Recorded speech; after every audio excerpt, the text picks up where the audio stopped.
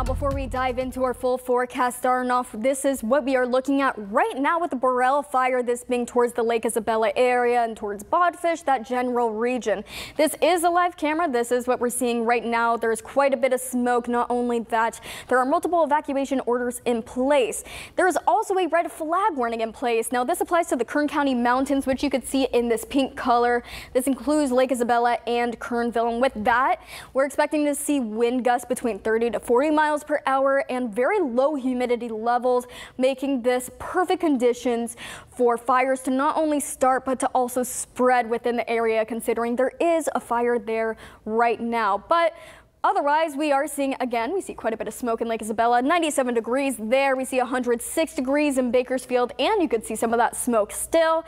Down towards Tehachapi, we're seeing 90 degrees, and in Frazier Park, we're looking into the 80s, so quite a bit cooler. And tonight, we're expecting to be mostly between the 60s into the 70s throughout the county. But tomorrow we can expect temperatures to pick up to 103 degrees in the desert and as low as 83 degrees in the mountains. And we are expecting things to be quite a bit cooler because here in the valley we have a high of 96 degrees for tomorrow.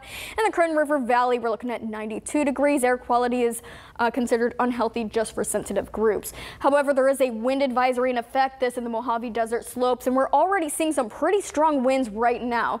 Now this is in effect until tomorrow morning around 6 a.m. And as we head later into tonight, we do see those winds picking up 40 miles per hour here towards Mojave. Again, it's really more focused in those desert areas and should die down in the morning. But throughout this advisory, we're expecting winds between 15 to 25 miles per hour, but gusts could be up to 45 miles per hour. So that is something to keep in mind.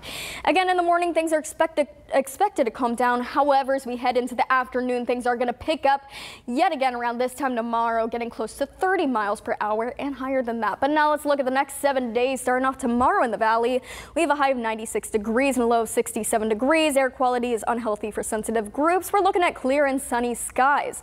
And we're staying within the 90s throughout most of the week until we head into those triple digits starting Thursday. As for the mountains, Lake Isabella starting off in the 90s, warming up into those triple digits. Frazier Park, Tehachapi, 80s into the 90s.